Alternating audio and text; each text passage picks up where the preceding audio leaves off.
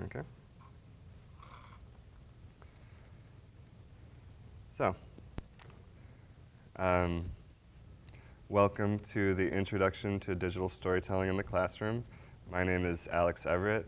I'm the Educational Technology Specialist for OTEL. My office is right over there.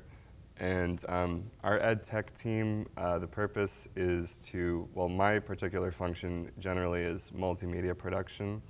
If you wish to do some educational multimedia, whether it be for showing videos in the classroom or in online blended learning situations, we can help with all that. We can do consultation, production, or just general assistance.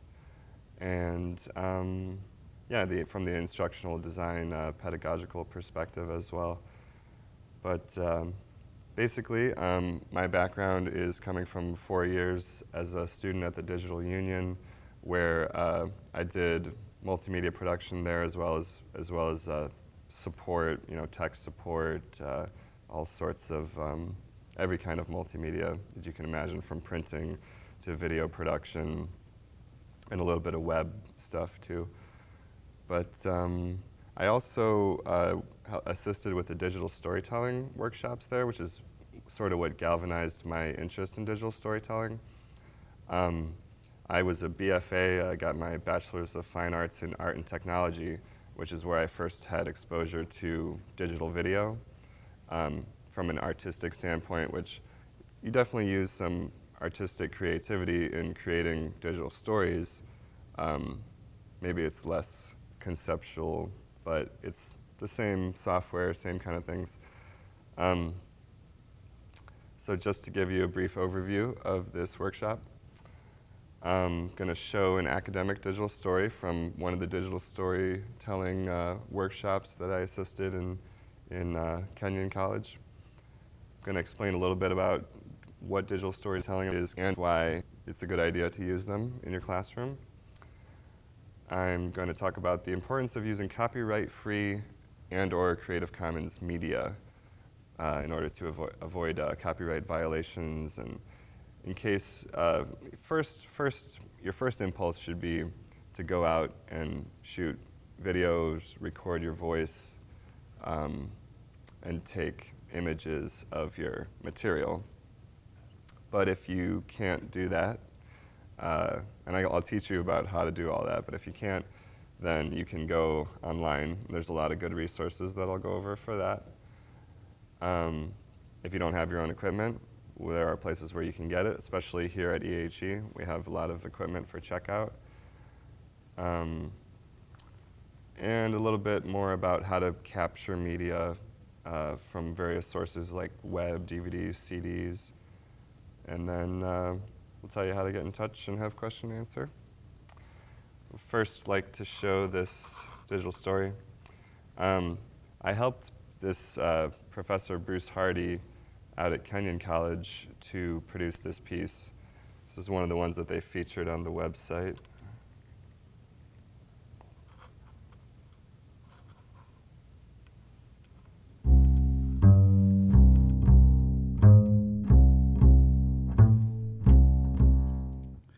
I'm Bruce the Neanderthal, and I approve this message. Neanderthals, hairy, stooped, dim-witted, brutish, you know the deal. A lot of this goes back to a guy named Boole who commissioned this drawing back in 1909, effectively ousting me from the human family tree. But did you know that my people ranged over Europe and West Asia for over 250,000 years? Probably not, but you all know we went extinct, just like the dodo. Just how accurate is your view of me? Let's take a look at the prevailing picture that so-called scholars paint of me and my kind. We hunted large game, but we couldn't throw spears, so we had to battle woolly mammoths and rhinos up close, which led to lots of trauma and broken bones. What does that lead to? Dead Neanderthals. We weren't bright enough or fast enough to catch small prey like rabbits, birds, and fish, except that we did sometimes. And we weren't that interested in plants, except that we ate them. We were big, robust, and active, so we needed lots of calories, supposedly eating up to 7 pounds of meat a day, today's Atkins diet on steroids. With that much lean meat, we would have overloaded on nitrogen and developed protein poisoning. What does that lead to? Dead Neanderthals. We often lived in extremely cold glacial conditions, but we couldn't make tailored clothing, no bone needles, and we didn't have habitual use of fire. What does that lead to? Dead and frozen Neanderthals. So what do you think? Whether trampled, protein poisoned, or frozen, it amounts to dead Neanderthals. Except that we did survive and prosper for 250,000 years. And recent DNA analysis suggests that most of you seeing this carry 1 to 4% Neanderthal DNA. So why do we have such a bad rap? I blame this guy. Images are powerful things. So take it from me, my friend. Beware the power of images, lest you assign others to the Neanderthal fate. Brought to you by the Society for the Ecologically Realistic Portrayal of Extinct Creatures.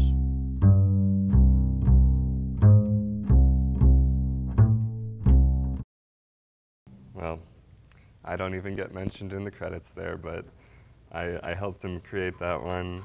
And you can see it's pretty simple. It's just a combination of images, really minimalistic music, and voiceover that we recorded. So that was part of a 3-day workshop in which he created that, you know, having no previous experience with multimedia software or anything. So that's what you can do too with digital storytelling. Basically, a digital story is a digital multimedia narrative, usually told from the first-person perspective, but obviously Bruce isn't really a Neanderthal, so there's always creative license for things like that. At the most basic level, it's just a slideshow of images and a voiceover. So you record your voiceover, preferably with a nice microphone. You can use the internal things in the computer, but it might come out sounding more like you're talking on a phone versus a nice, clean, professional recording like that. Then if you want to get more advanced with it, you can add transitions, music, animations. And I'm going to tell you some tips on if you want to shoot your own video. Special effects, you probably want to have someone doing consultation or assistance with you if you want to get advanced with it, but maybe even interactive someday. So these are just some rationales behind creative digital storytelling. So a lot of journalists are saying now that video is the new text. So where it's still really important to be literate, obviously, but that's just kind of the first level of higher education, especially now. A lot of instructors are having their students do multimedia pieces, sometimes in addition to writing papers, sometimes as another option instead of writing paper. But it's just kind of a very engaging way to communicate media, or communicate rather the information of the course. These digital stories, since they're told from a first-person perspective, they kind of bring that personal touch that helps a lot of people get engaged with the material. It can improve student scores if it's improving their engagement. They're more interested, they're paying more attention. They're used to watching videos from a first-person perspective on YouTube all day long, maybe more than they're used to reading a textbook even. So it's kind of like just very accessible for them. And they're able to replay them and learn more from them rather than, you know, if they're watching a lecture that's not being recorded, it can all just go in one ear, out the other, and be lost. So I can show a little bit of statistics on that too. These are some representations of how student retention of information kind of slopes down as the class goes on. And there's this statistic that there's been a few studies like this about how students can generally write 20, maybe a maximum of 40 words per minute, and we talk naturally 200 to 500 words per minute. So that's 180 to 480 words being lost per minute. And if you're not recording something, that's just lost. But when you make a video, you can go back and watch it. If you weren't paying attention, you can watch it at your convenience, this sort of thing. This is a little example of one of these video playing interfaces that we use for lecture capture here in EHE. We've purchased this Tegrity software.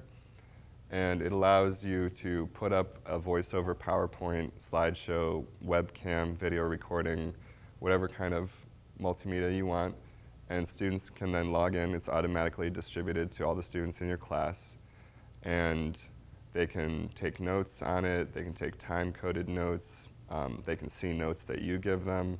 There's a lot of, they can download it, you know, for mobile devices. There's just a lot of potential for this type of media in the classroom. And just a little bit of background history on digital storytelling. Straight from the Digital Storytelling Program's website, their mission is to help the academic community communicate passion for teaching, research, and outreach through engaging storytelling. So that's sort of their mission.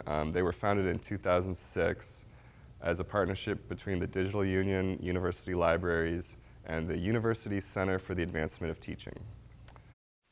It was based on the model created by Joe Lambert, and we still work with Joe Lambert out at Kenyon, which they've been going nearly 20 years with the official Center for Digital Storytelling that Joe Lambert's involved with. Quarterly seasonal workshops, you know, summer, spring, fall, winter. They just finished the winter one, and they might be offering a spring one soon on their website. Either open ones or sometimes with special groups. So, to get into using your media, there's a lot of obvious reasons why it's a good idea to use copyright-free or Creative Commons media. The first one being foremost protection from legal liability. You can use, you know, a little bit of a textbook or something, but once you start putting something online, there's issues with putting copyrighted material up there. So generally, if you can get copyright-free music, even videos, and images and things, for especially for digital stories, you can get them from these online sources and share with other independent artists and protect yourself from liability. Here's a little video that will kind of exemplify this point.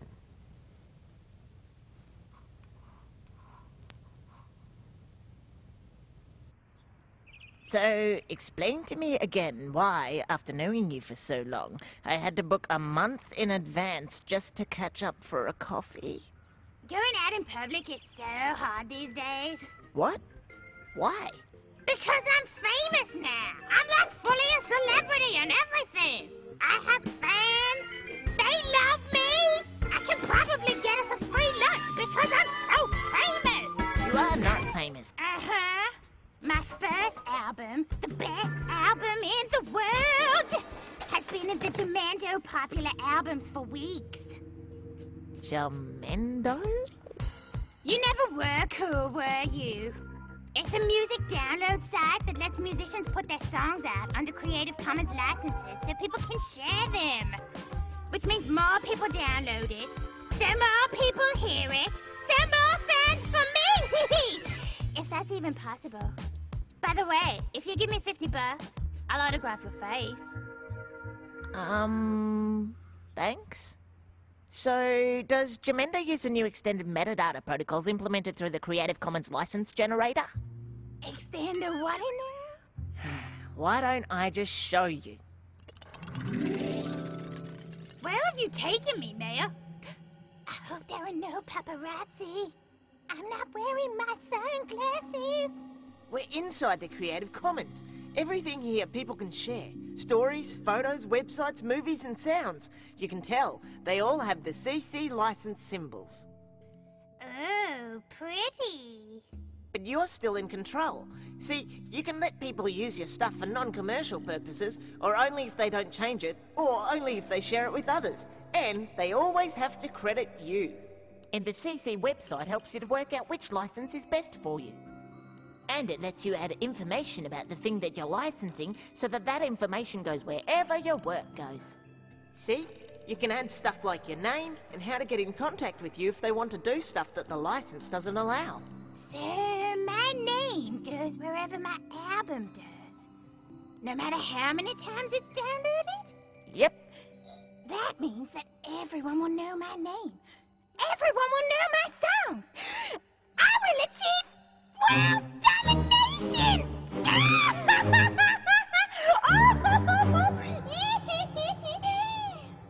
I should probably get a crown. Oh, and a corgi. What? Battle? Flick! What are you doing here? I've almost finished our new film. I just came to find a few final photos from Flickr. Hey! Who's this? This is Flick, my fan and collaborator. A few months back, I was looking on Jamendo for songs for my school film project. I came across one of Battle's, which was perfect.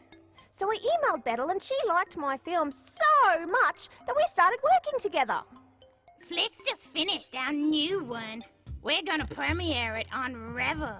And we're gonna make loads of money. But don't you give your stuff away for free? How are you gonna make money off it? Just because we're letting people use our stuff doesn't mean we can't make money off it. Like on Rever. It's a video sharing site that puts ads into your video and you get some of the money. So the more people that watch it, the more money we get. And that's why my album is on Jamendo. People can share my music for free under the CC license. But if they want to use it to make money, say on TV or radio, they need to pay. The site lets them do that. And there are lots of other sites that let you make money off your CC works. Pretty soon, everyone will use our stuff. Every film, every advertisement, every home DVD. I will be rich. They'll all scream my name. The world will be mine!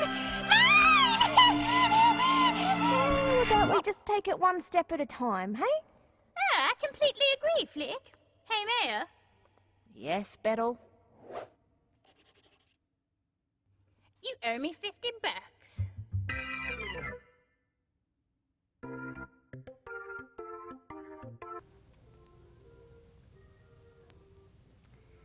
So that's just kind of a nice visual interpretation of how the Creative Commons works.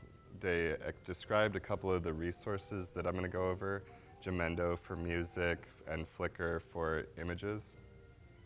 And they also talk about the different types of Creative Commons licenses being, usually they just require attribution, so you just put the person's name in the credits who you got it from.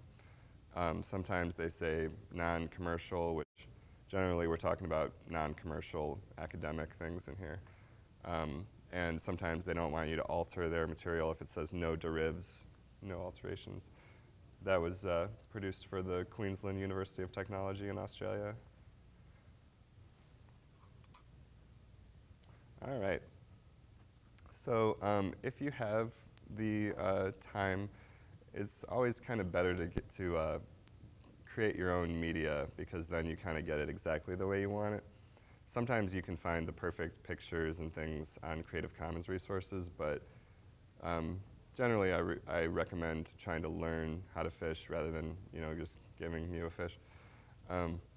So the first step of capturing your own media is the planning stage, which is really important, and a lot of people tend to want to skip over this and just go out with a camera and just capture.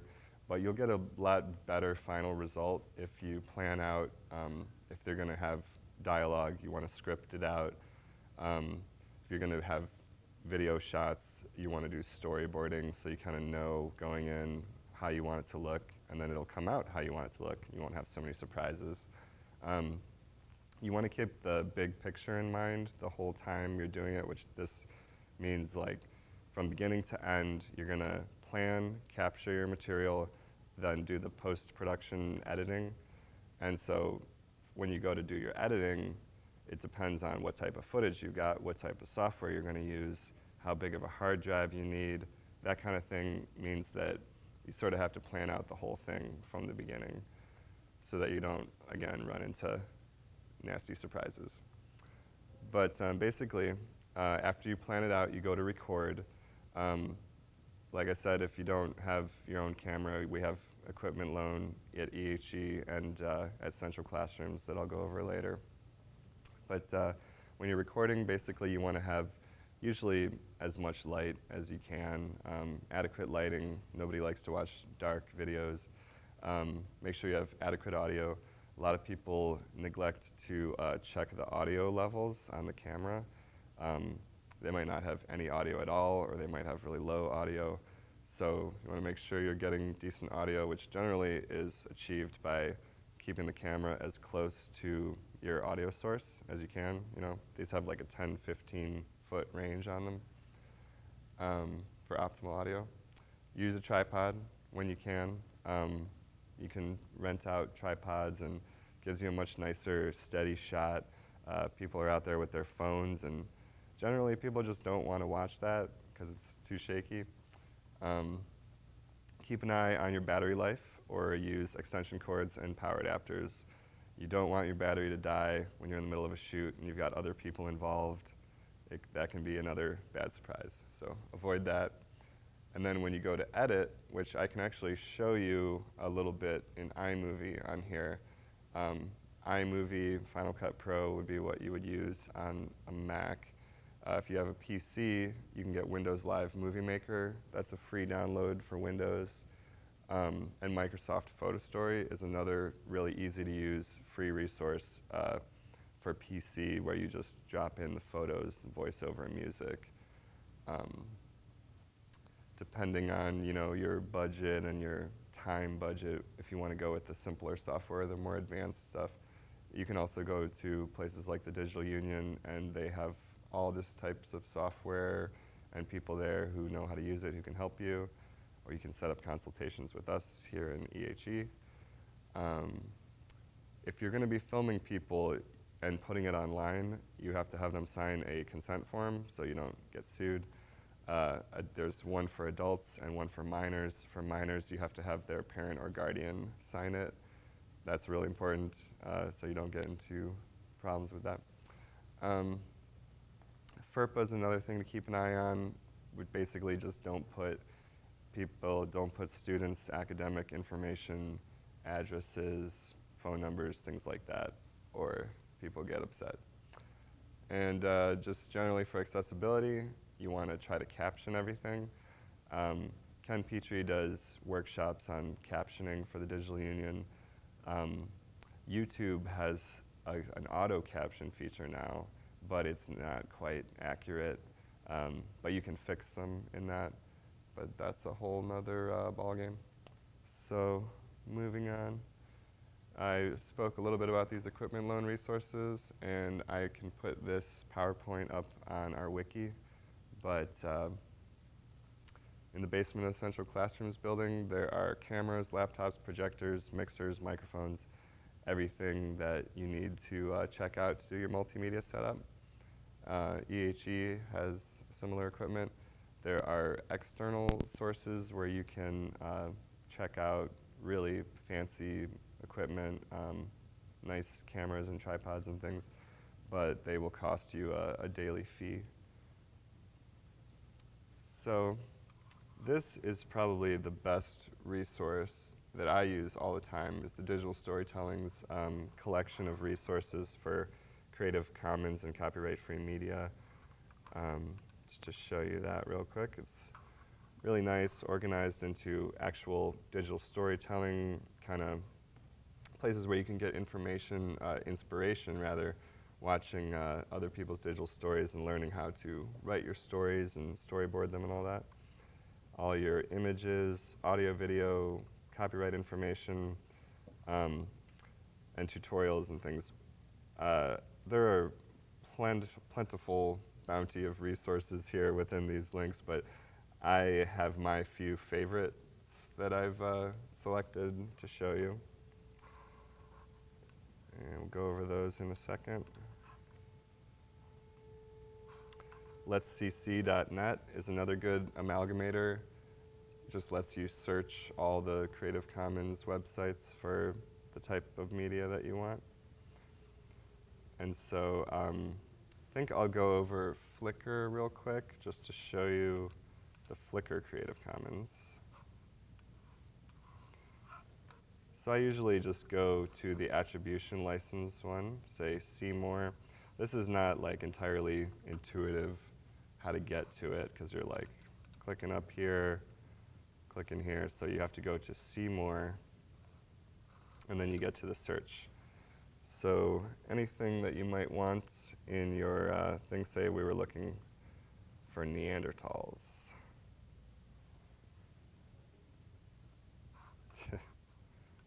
Here you have dinosaurs and cavemen.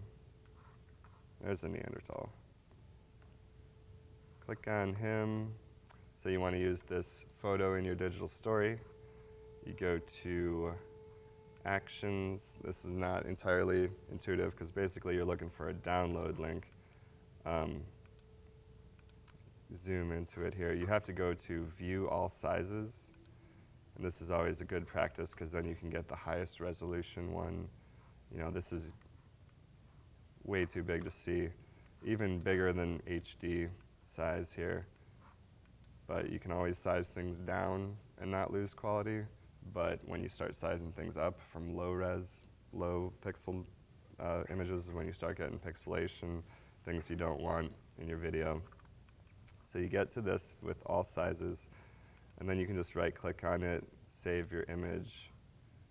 Pretty easy internet stuff.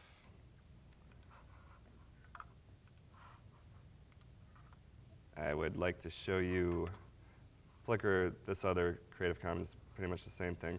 Jamendo is a really awesome website for getting Creative Commons music as those little animated characters we were talking about.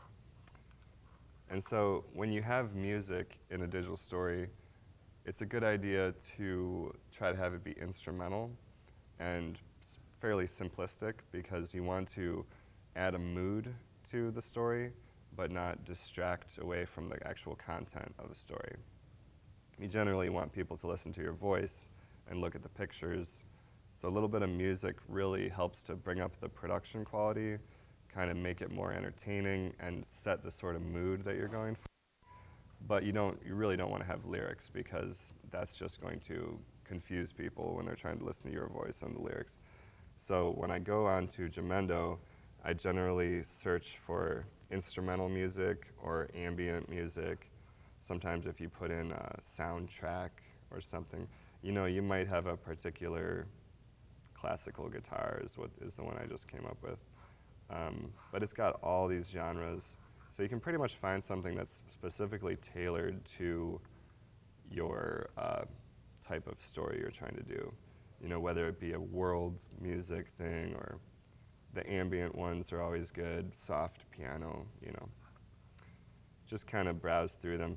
Just to pick one, I'll try the ambient ones.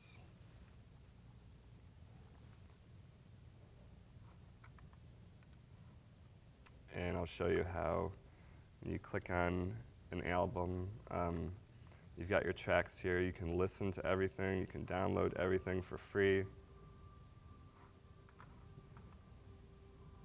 So you find something that suits your piece, and then you just click download. You can download the whole album, just the track you want. Doesn't require any kind of login or anything, so really nice website. That's Jamendo. And I've also got freesound.org for sound effects. This is a really great resource that I use a lot. It's kind of like beyond when you get your pictures, your music, and you want to get some sound effects. Sometimes ambient sound effects, like in the Neanderthal one that we watched, they had that alarm going off sound, and it kind of brings a more interactive sort of feel to it. But if you just search for sound effects, free sound effects online, you'll find a lot of websites. A lot of them are riddled with ads and viruses, and they just have terrible sound effects. Freesound.org is really the best one. It does require a login, but it's a free account, so it takes 30 seconds to set up. I've got my free account here.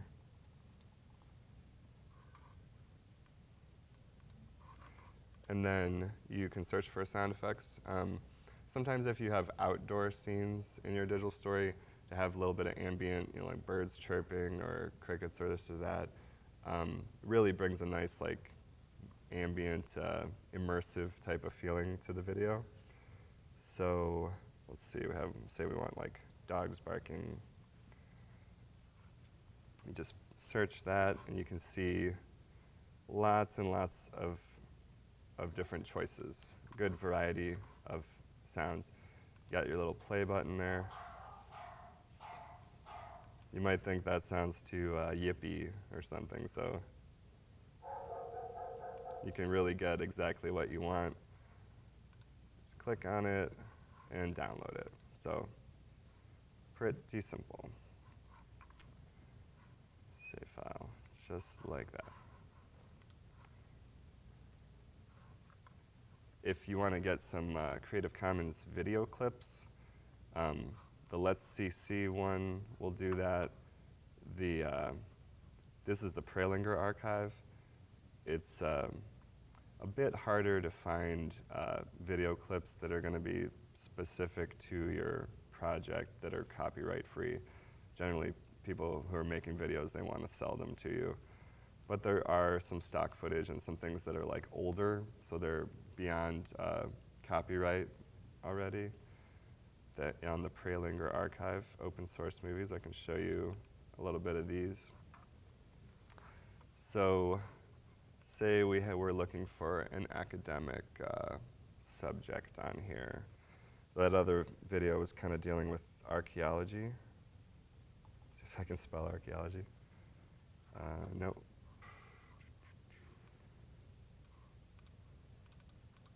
Anthropology, actually. All right. I think this is music. That's music. This is a book. I don't know if, okay, maybe I'll try that other link to go specifically for video, open source movies, community video.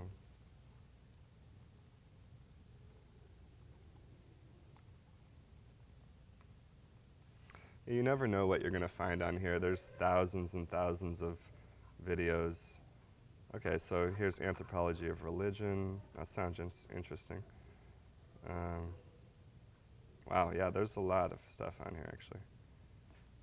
There's a good chance you can find what you're looking for on here, or you can video record yourself, or, guest speakers. Curious to see what this is now. The Anthropology of Religion from Utah State University. I wonder what year this is from.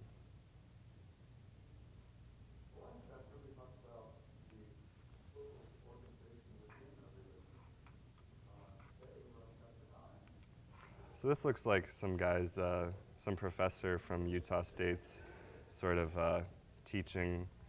Quality is not ideal, but you can search until you find something better. And you can download nice variety of formats on here. Usually QuickTime will go straight into iMovie. MPEG-4 will go into iMovie, but maybe it'll be less quality. And I can actually show you a little bit of iMovie so you can get a feel for how you assemble images and sounds and things in there. First, I'll show you a couple more resources because there are a lot of resources for this, and I've gone through a lot of them over the years. Say you want to rip a video from YouTube. If you just go into Google and put rip video from YouTube, you're going to find a lot of rippers. A lot of them you do not want to use because they're illegal. They put viruses on your computer. MediaConverter.org is a good, tried and true, reliable, safe one that I've used a lot. This is cool because you can enter a link from a YouTube video and download it. You can also upload your own file and convert it right online, up to 100 megabytes per file, I think. You get a lot of different options for formats. It's all free, doesn't require a login. You can get like a pro account if you want to pay for it. So what I do is go to YouTube, find your, you can get a lot of copyrighted stuff from YouTube. I wouldn't recommend doing that. But a lot of stuff is just people just upload it. They don't particularly care if you use it. It's a good idea to ask for permission, though. Let's say you find something about anthropology that you want to use a little clip of in your video. Here's a short video about anthropology. Pretty cool. Copy the URL. Come back to MediaConverter.org. Go to enter a link, paste in the link. OK. This is the part that people kind of get confused about. You have to go to the next step to get to this. As far as video formats, you have some options. A lot of these ones will drop into iMovie, but you want to go for the highest resolution possible. If you're just getting a song off of here, you can just get MP3. With a pro account, you can get higher quality, but I generally don't pay for these accounts when you can get a pretty decent file for free. This one, it says Mac Linux MP4, but I think this is cross-platform as long as if you have iMovie, obviously you're on a Mac, but if you have QuickTime, you can play it. If you have QuickTime on a PC, you can drop it into Windows Live Movie Maker. But without getting too technical with the jargon, you pick that one and click Start Conversion. And it doesn't always work, which is why I have the other resource there. It's working. This, you have to be patient with this, but I'm not going to wait for it right now. But this little blue bar goes across as it's downloading and converting the video straight from YouTube. And then a download link appears right here, lets you download it. You only get 5 per day with the free account, with the free version. It's not an account, but there's that. And the other one here, KeepVid, works in a similar fashion. Sometimes they require a Java applet or something for your browser. You just click Allow, install the little plugin, and you're good to go to rip from YouTube with those.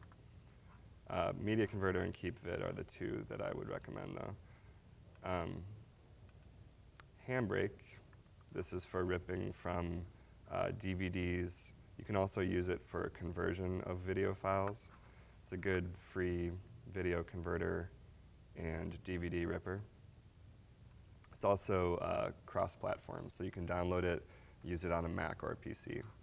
We have this in all of our labs and highly recommend it. Okay, so I think now we're ready to jump into iMovie and do a quick little story intro.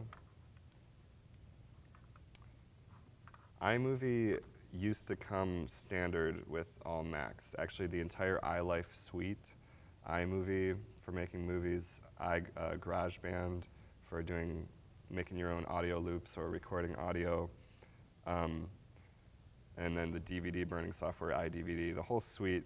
But now they're sold individually, so you can just pay. It's like, is it like $15 or something?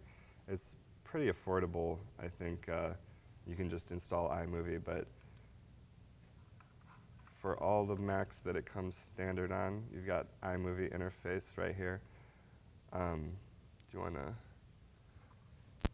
Yeah, I'll just show you kind of a real simple way to drop in some photos and voiceover, just to kind of give you an idea just how easy it is. I mean, the video editing software gets complex. You have a lot of different formats you're dealing with, but you can do it very basically too. So you get your images, either you shoot your images or get them online. I've got a couple of things here. Let's see if it'll take a Photoshop document. No, gonna have to go with some JPEGs.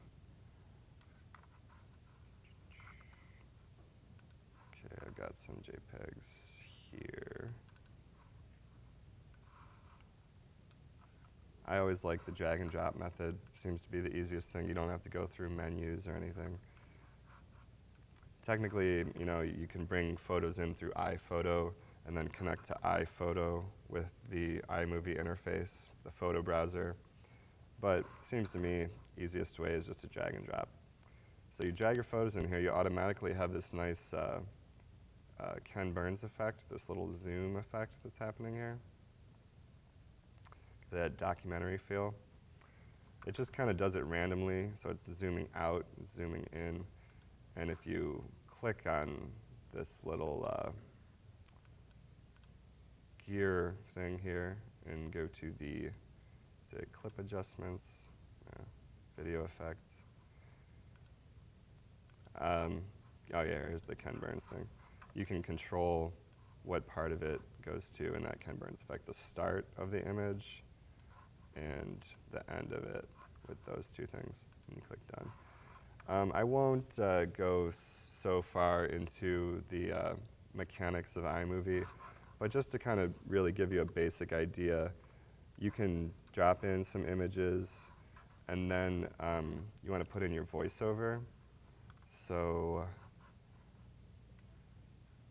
you've got an audio file from recording your voice. You can come to any one of the studios we have here or the Digital Union to record your voiceover once you have your script ready and everything. You can also record on your own computer. I talked a little bit about how it's important to use a nice quality mic with that. You can purchase a USB mic for about 30 bucks or come and use a nice quiet studio here. But then once you've got your voiceover file, we'll pretend this is a voiceover. You can also drag and drop that into here. And this is really music, but that's basically all there is to it. A lot of times you want to put, just kind of showing you how you can change the lengths of things, because you want to make it where your voiceover matches up with the images. So you're talking about one thing, you're talking about something else when it goes to the next image. You got text effects in here, video effects, all kinds of fun things. You got credits, you can make your credits. So it's pretty easy to make fun, flashy things in here. But obviously the digital storytelling workshops are 3 days long. It only takes a couple days to start using something like this, and especially if you have people helping you. So that's kind of the basics of that. And then you can share it, create your file, export using QuickTime, create a QuickTime file, or you can actually share it right to YouTube from here. You have to have a YouTube account. That's another free account. But let's see, I think I still have some more time. So I've shown you all the resources. Just to kind of wrap up, the next steps in going forward, sometimes I guess it can be intimidating, you know, all this new technology, equipment, and software. But really, just to do a base level project, I've helped, you know, dozens of groups of people that have never used editing software before, have never used a camera before, can barely use the internet. And you know, just with a little bit of instruction, they're able to put together really nice academic or personal digital stories. So you kind of start small, start with a kind of a slideshow with music and voiceover, and you can create really nice things. We're here for consultations to help people. I've got my email address, everett.63@OSU, and my phone number. So you, sir, you had a question? How long would it take to put 20 pictures in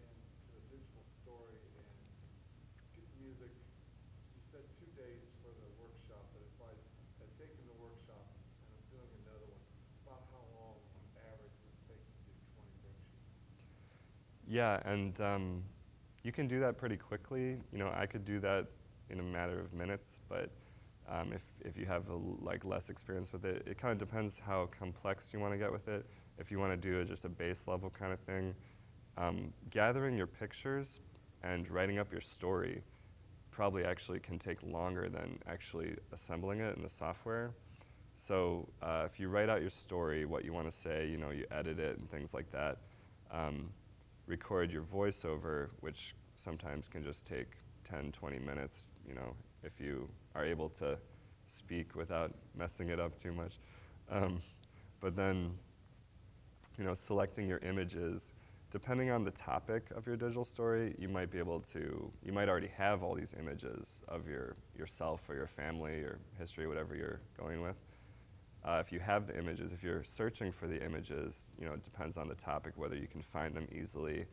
But I'd say generally within a few days, just depending on how much searching you have to do, you can find your materials, drop them in there.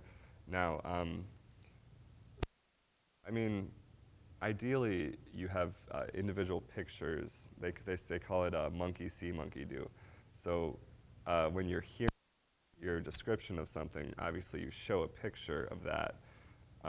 Some people, you know, if it's just kind of a more amorphous, imaginative story, they might have pictures that kind of like represent an emotion or something, you know, that aren't like necessarily referring to something.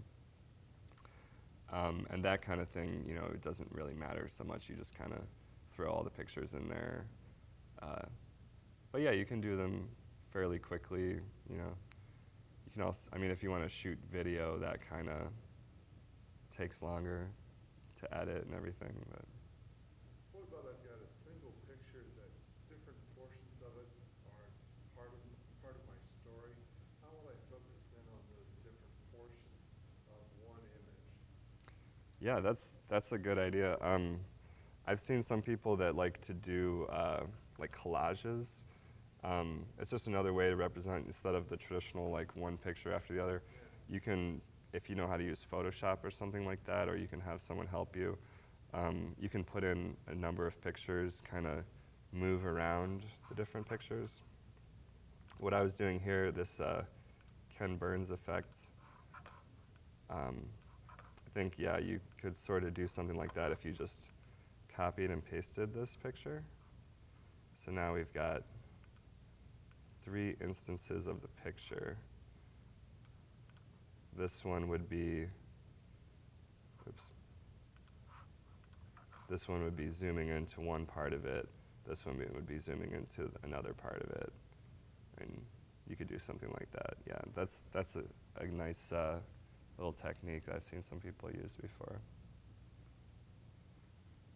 So kind of nearing the end of our time here, but thanks for coming, and we're always open for future consultations, so thank you.